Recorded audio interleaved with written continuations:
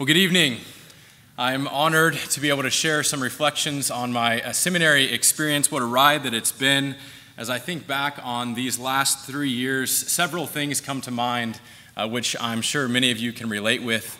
The early mornings and the late nights, the times when you feel like there's not enough time in the day, the moments when you don't think you can fit another thing in your brain to have yet another flashcard to memorize. And do I mention the ever-present, persistent paper or paper's deadline that is consistently looming in the background, seemingly chasing you through the entire semester? Though these things were very much a part of my seminary experience, they don't characterize the major takeaways. What all these things have in mind, or have in common, is that they were all serving a purpose. They were a means to an end. And that end, you may be thinking, is now when we get to walk the stage and receive our diploma. And then we get to close this chapter of our lives and move on to bigger and better things. But brothers and sisters, we have made it to the end with our eyes on the work ahead. Our eyes on the work that the Lord has been preparing us for. The end as we know it here marks the beginning of the calling to which we have been called.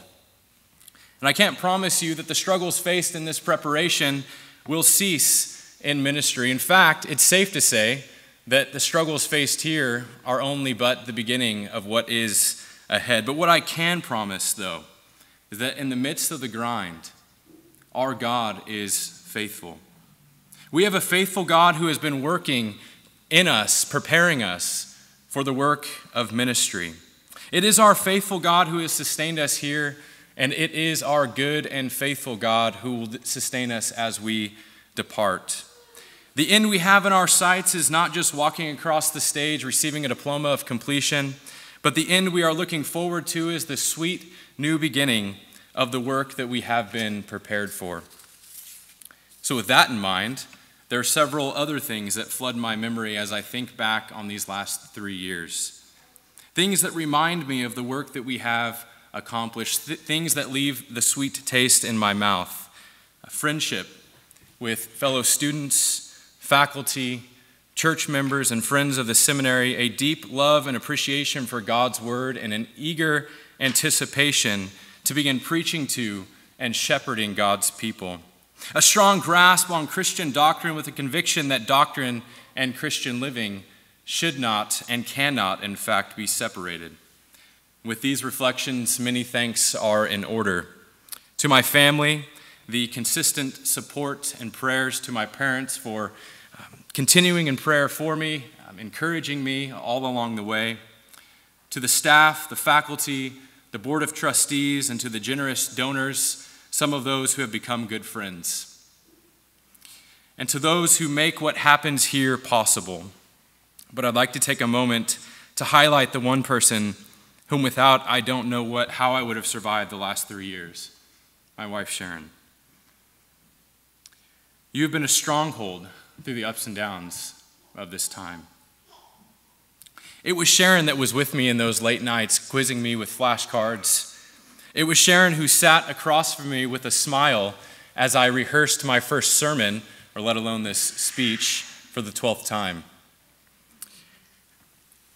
You continue to encourage me and to point me to Christ, our Savior and Lord.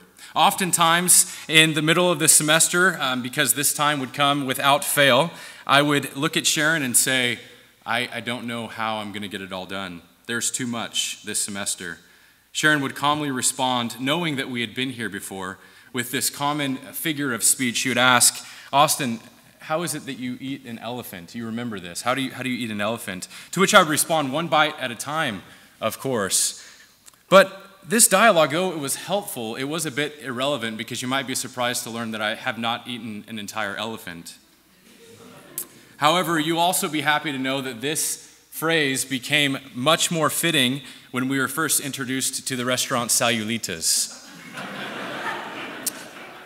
Which for those familiar, and if you're not, you're missing out, Salulitas serves a burrito that's the size of a small baby. So as I began to get overwhelmed, Sharon would then ask the question, Austin, how do you eat a Salulitas burrito? Well, then I would respond, more fittingly, one bite at a time, knowing all too well that I will be in pain for at least the next 24 hours. We're leaving with many friends we will maintain for a lifetime, friends who will be with us, pointing us to Christ in the struggle of gospel ministry, friends who will remind us of our own weaknesses and our inadequacies to then point us to our only hope and our only strength, Christ Jesus our Lord. My memories are filled, yes, with the grind of study, but what else would you expect from a first-rate academic institution? More prominent are the memories of good friends with whom to share good conversations and fellowship.